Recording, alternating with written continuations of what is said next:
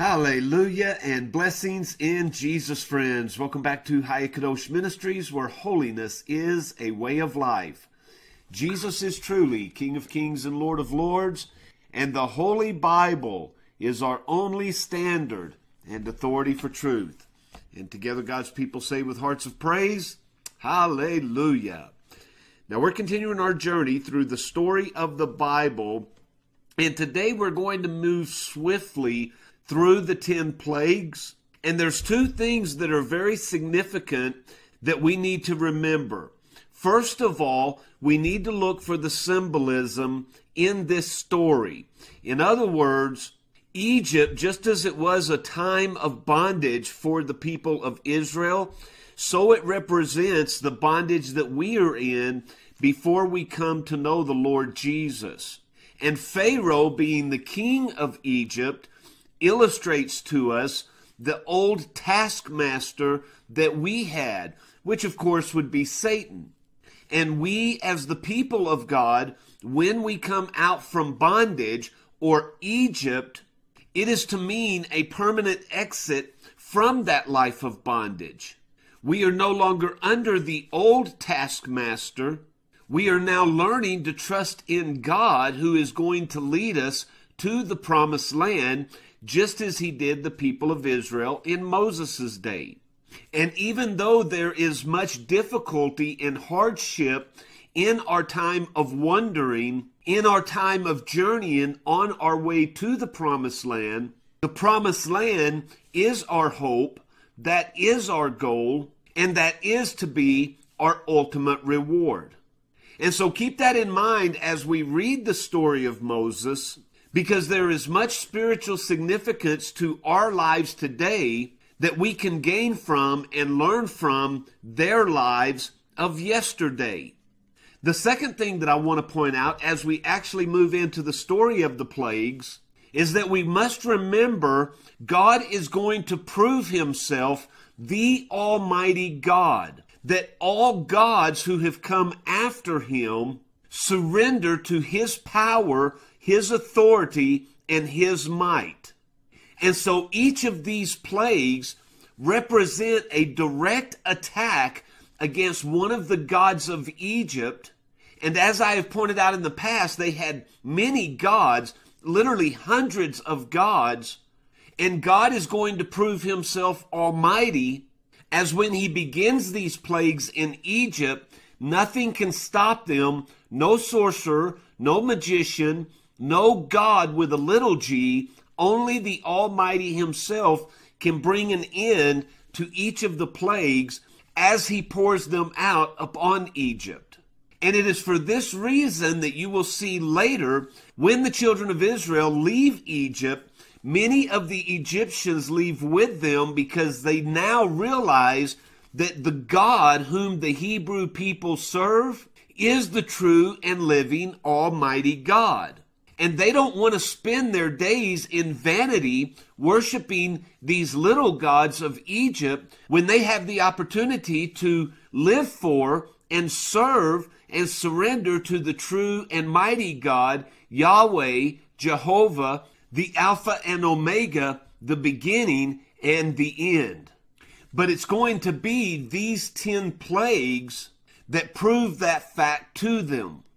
And that's where we pick up today in Exodus chapter 7 and verse 8. Now it says, the Lord spake unto Moses and unto Aaron, and he said, tell Aaron to take thy rod, cast it before Pharaoh, and it will become a serpent. And so Moses and Aaron went in unto Pharaoh, and they did as the Lord had commanded. Now Aaron cast down Moses' rod before Pharaoh and before his servants, and it became a serpent. But notice, Pharaoh also called his wise men, his sorcerers, the magicians of Egypt, and they did the same miraculous act. And they did so with their enchantments. Every man cast down his rod, and they also became serpents. But Aaron's rod swallowed up their rods. And this is a show unto Pharaoh, his people, and all of Egypt, that God is the mightier God. But God hardened Pharaoh's heart, so that he did not hearken unto Moses, because it must needs be that the 10 plagues take place in order for God to prove himself among all the people. Now keep in mind, each of these 10 plagues represent a direct attack against one of the gods of the people of Egypt. And so, of course, they worshiped a god over the Nile River, and therefore God turns the water into blood. But if you'll notice in chapter 7, verse 22, the magicians of Egypt did the same thing with their enchantments. And so Pharaoh, seeing his gods at least equal with the Almighty, with Yahweh, doesn't surrender unto God. But in verse 23, he turned and went into his house. Well, chapter 8 begins with the plague of frogs. And verse 3 says that the frogs will be so severe upon the land, they will go up and come into your house. They will come into your bedchamber. They will be in your bed. They will be in your ovens. They will be in your kneading troughs. But again, in verse 7, it says the magicians also did so with their enchantments. And notice how even though the sorcerers can mimic the acts of God, they cannot stay. They cannot stop the hand of God. It is God alone who is able to stop each plague and begin another. Well, in verse 16 of chapter 8, now we see the plague of lice. And in verse 18 it says, the magicians attempted to do also, but this time they could not. So they said in verse 19, this truly is the finger of God, of the Almighty. Yet Pharaoh refused to hearken unto them as the Lord had said. Now in verse 20 we see the plague of flies upon the land of Egypt. In chapter 9 we see the 5th plague, the death of the Egyptian cattle. And in verse 6 of that chapter, it says that although all the cattle of Egypt died, not one of the cattle of the children of Israel died, no, not one. In verse 8 of chapter 9, we see the plague of boils. And in verse 11, it says the magicians, the sorcerers of Pharaoh, could not stand before Moses because of the boils. For being upon all the people of Egypt, it was also upon those magicians, upon those sorcerers. In verse 13, we see the 7th plague of hail and fire. And notice in verse 14, God is reminding them of his true intent. He says, I will at this time send all my plagues upon thine heart, upon thy servants, upon thy people, that thou mayest know that there is none like me in all the earth, that your Egyptian gods are no match for my power. And so in verse 15, I will stretch out my hand, I will smite thee and thy people with pestilence, and thou shalt be cut off from the earth. For this cause have I raised thee up, Moses, to show in thee my power, and that my name may be declared throughout all the earth. Not just among the people of Israel, but throughout all the earth. All people will know that God is the mighty God. He is the only true living God. And if men will turn from the hardness of their hearts and receive and accept that truth, regardless of what nation, people, or tribe they are from, they will, even at this time, be welcomed into the family of God. And in verse 23 it says, Moses stretched forth his rod toward heaven, and the Lord sent thunder and hail, and the fire ran along upon the ground. And the Lord rained hail upon the land of Egypt. There was hail, and fire mingled with hail. But notice in verse 26, where the children of Israel were, there was no hail. Now, as much as the Egyptians have already been plagued, they can't help but notice that what is coming upon them, the judgment of God, is not being poured out upon the people of Israel. They are free from these plagues. And we're going to see this in the future too, when God rains down his judgment once again against the people of this earth, those who defile his name and live in opposition to his will. The true people of God in that time, even then, will be protected from his hand of wrath. Well, Pharaoh in verse 27, seeing the destruction of his nation, his kingdom, calls Moses and Aaron and says, I've sinned. The Lord is righteous, and my people and I are wicked. Entreat your God, bid him to stop these plagues upon me and my people, and I will let you have whatever you want. Yet even though he says this, in verse 35 it says, again the heart of Pharaoh was hardened, and he would not let the people of Israel go. So chapter 10 begins with the plague of locusts. And notice what Moses says to Pharaoh in verse 3.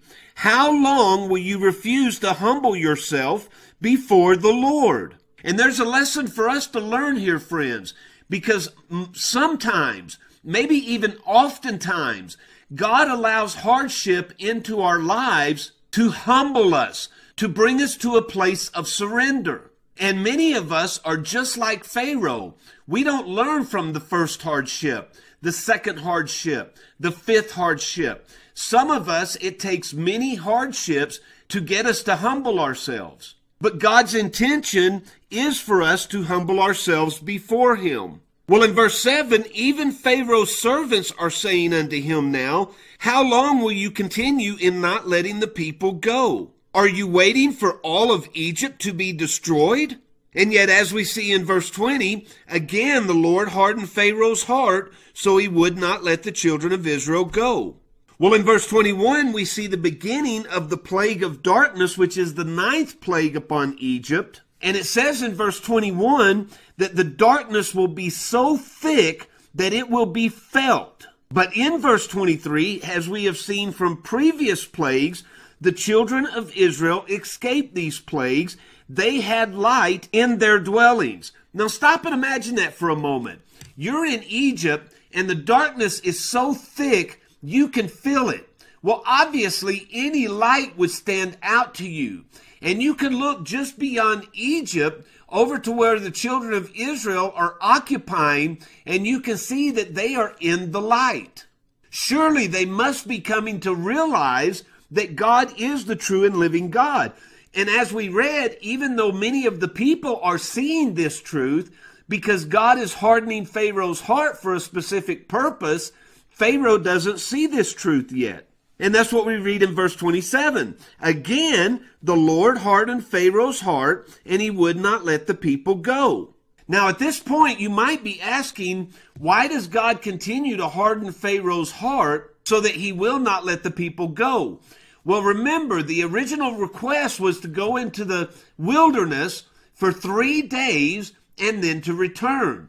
And God is bringing Pharaoh to a place where 3 days is no longer important. When the people leave, in Pharaoh's mind and for all the Egyptians, they are leaving permanently, never to return. But at this point, if Pharaoh were going to let them go, it would only be for a short leave. And so God is going to make Pharaoh hate the people of Israel to such a degree that he literally forces them out of Egypt and tells them never to return again.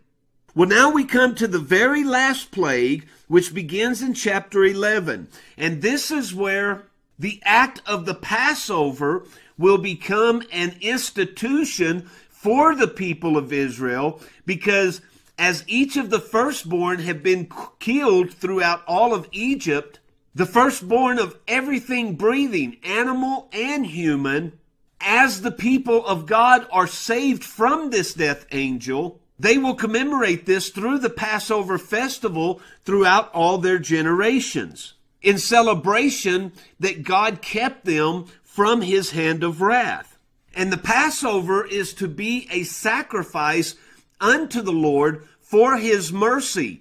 And we know, of course, that Jesus is the final and the ultimate sacrifice, the ultimate and final Passover meal. Well, chapter 12, verse 1 begins by saying, the Lord spake unto Moses, and he says, this month will be unto you the beginning of months. It will be the first month of the year to you. Now speak unto all the congregation of Israel, saying, in the 10th day of this month, you will take every man a lamb, and that lamb is to be without blemish. Remember, Jesus was without sin. He was without blemish. The lamb shall also be a male of the first year. In the evening they shall sacrifice it, and they shall take of the blood and put it on the two side posts and on the upper doorpost of the house. Now, if you were to draw this out, you would see that it would be symbolical of a cross. And one thing I would like to add here, that if you would do further research on your own, you will find the exact times that Jesus was being tried, was being persecuted, was being sacrificed and killed is the same exact time the high priest was in the temple performing these acts according to the Passover festival. Well, it continues in verse 8 and says, they will eat the flesh in that night, roast with fire and unleavened bread, and with bitter herbs shall they eat it.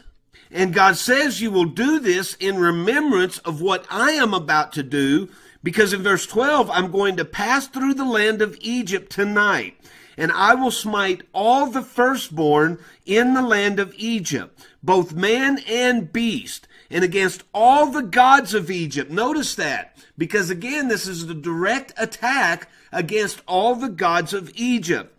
I will execute judgment against them, says the Lord. And the blood that you have on your doorpost will be to you for a token upon the houses where you are. And when I see that blood, I will pass over you, and the plague shall not be upon you to destroy you.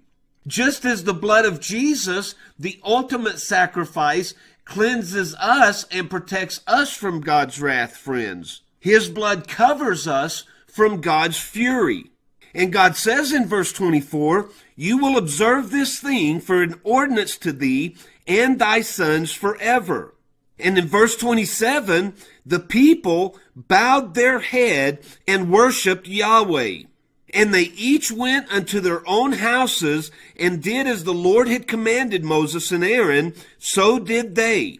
And it came to pass that at midnight the Lord did as he said. He smote all the firstborn in the land of Egypt, from the firstborn of Pharaoh that sat on his throne unto the firstborn of the captive that was in the dungeon, and all the firstborn of cattle. And Pharaoh rose in the middle of the night, he and all his servants, and all the Egyptians. And there was a great sorrow in Egypt, for there was not a single house where there was not one dead.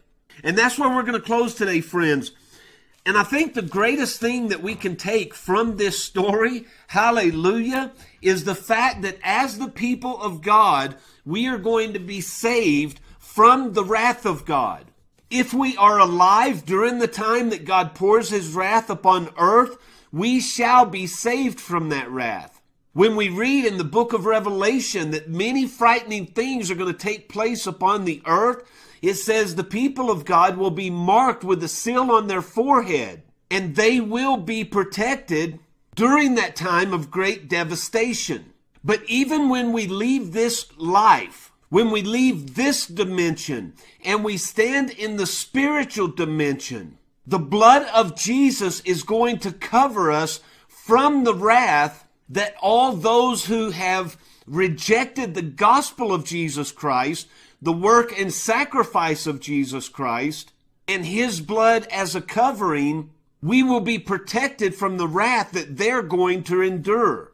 And so I want us to leave our time together this morning with our minds centered upon the fact of the hope that we have in Jesus. And this should cause us to want to celebrate and praise throughout the remainder of this day of not only what Jesus is doing for us, but what he has done for us and what he will do for us. And so let our hearts be lifted in praise today as we celebrate the triumph, the victory, the power, and the might of our great King, Jesus of Nazareth. Well, friends, I love you. I'm so grateful that you're again with us. I pray that your journey will be blessed today. I pray that your spirit will be quickened and that your eyes will be enlightened to all the truth that God has made available to you through and in His Word. Now, as He wills, and until next time, friends, I truly love you. I'll see you on the next video.